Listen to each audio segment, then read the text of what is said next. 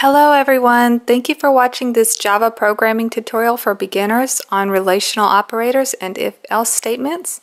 In this tutorial I will explain everything in detail for beginners and provide some example Java code in Eclipse.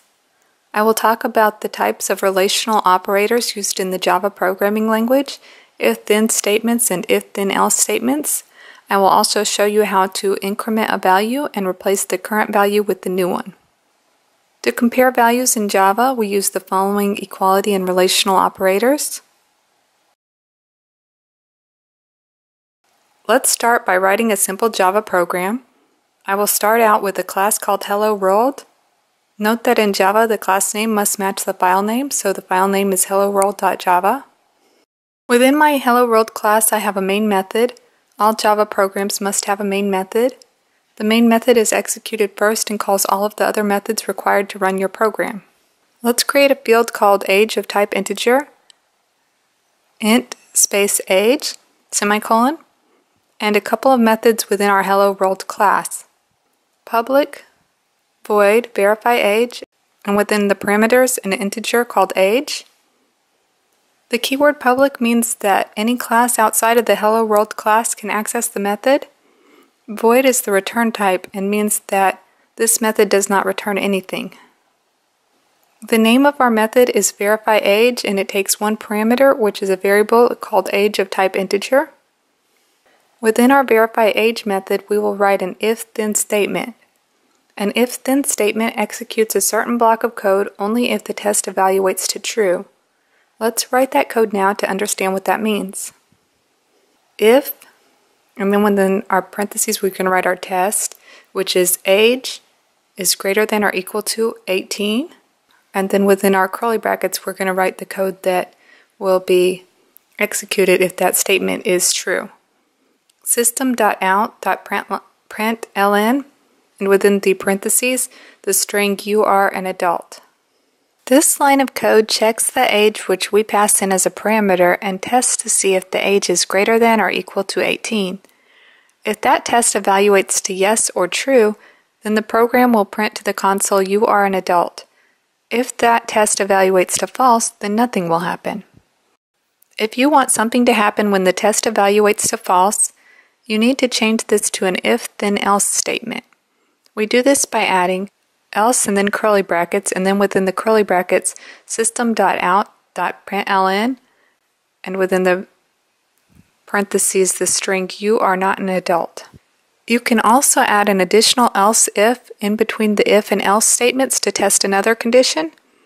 Else if age is equal to 17, system.out.println, and within parentheses the string you will be an adult in 1 year. Remember that 2 equal signs is to test for equality, and 1 equal sign is to set a value. Now let's add an additional function which we will use to increment our age value. Public void new year, and within the parameter an age of type integer. Within the curly brackets we have age plus plus, this.age equals age. This is a public function called new year and it doesn't return anything. It takes a parameter of type integer. On this line of code we are taking the current value of age and adding 1 to it. Plus plus is the increment operator to add 1 to the value. On the next line of code we are setting the object's age field to the value of age.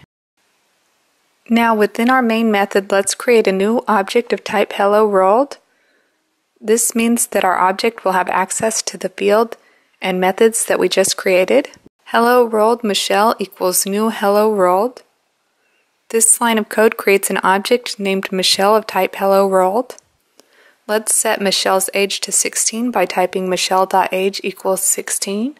Then let's pass Michelle's age into the verify age method. Michelle.verifyAge, and within the parentheses michelle.age. Let's also print Michelle's age to the console. System.out.println, and within the parentheses michelle.age. Let's run the program and see what happens.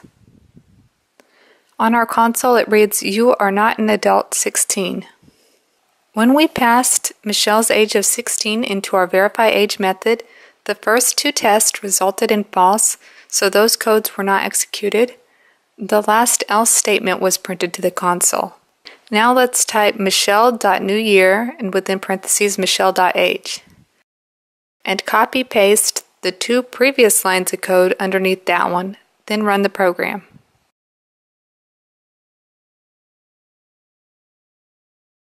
Now we have you are not an adult 16, you will be an adult in 1 year 17. What happened here is we passed Michelle's age of 16 into our new year function, which then added 1 to that value and set it as Michelle's new age. Then when we passed that new age of 17 into our verify age function, the code within if else age is equal to 17 was executed. Now let's add 1 more year to Michelle's age. You can copy and paste the last 3 lines of code, then run the program. Now we have 2 more lines of code on our console. You are an adult 18. I hope that this Java tutorial has helped you understand more about the if-else statements in Java, relational operators, and incrementing a value. If you have any questions or tutorial requests, then please leave a comment. And also please subscribe to my channel, Bootstrap CSS Girl.